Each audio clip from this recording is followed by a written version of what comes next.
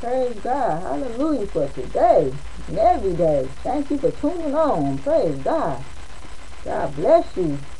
I just want to talk a little bit about forgiving others. You can be in so much hurt and so much pain and just so mad and frustrated and, you don't want to forgive others, but, you must forgive. That way, God can forgive you. He speak on it in Matthew chapter 6, verse 14-15. He said, if you forgive those who sin against you, your heavenly Father will forgive you. But if you refuse to forgive others, your Father will not forgive your sin. So when we all fall short and you fall short, you like, oh God, I need you to forgive me. I pray that you forgive me. Forgive me, Lord. And he will do it, but you expect him to forgive you every time, but you don't want to forgive nobody else when they do you hurt and harm and pain or whatever. You want to carry on and carry on, and just, not want to leave it alone. Just forgive and move on. See, they didn't die for your sin in the first place, so just try to do good and try to do right, try to do what God said do, forgive others, that's what he said. It said Jesus gave a starting warning about forgiveness. If we refuse to forgive others, God will also refuse to forgive us.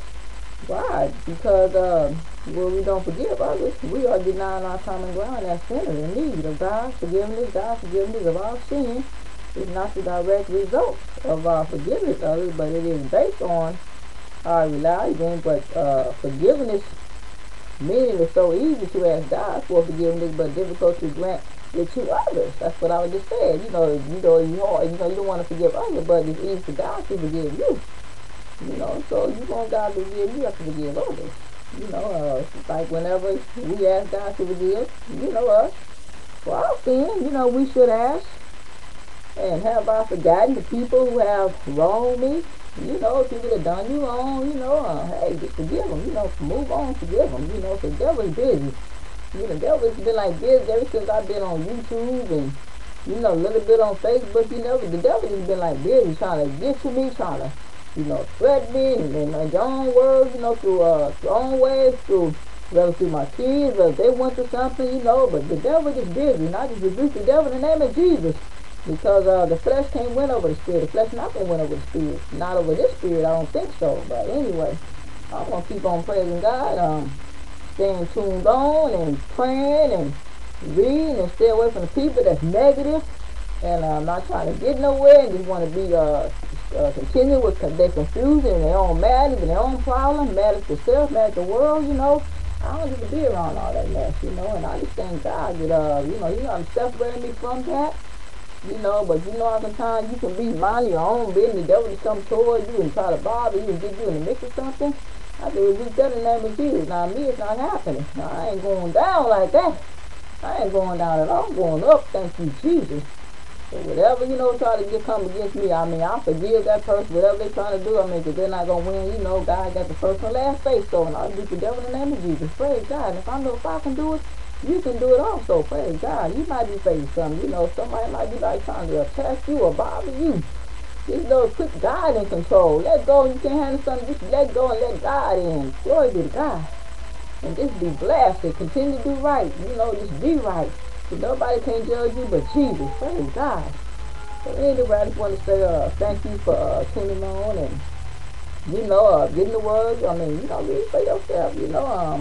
Forgiving others, just forgive and you can move on, live, and hey, and be blessed in all that you do. And I want to pray for those right now that may be in need of prayer.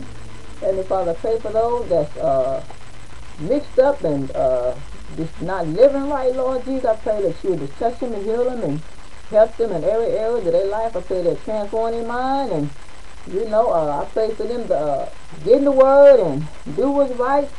And stop all this confusion in Jesus' name. And I pray in the mighty name of Jesus, you will just strengthen them in Jesus' name.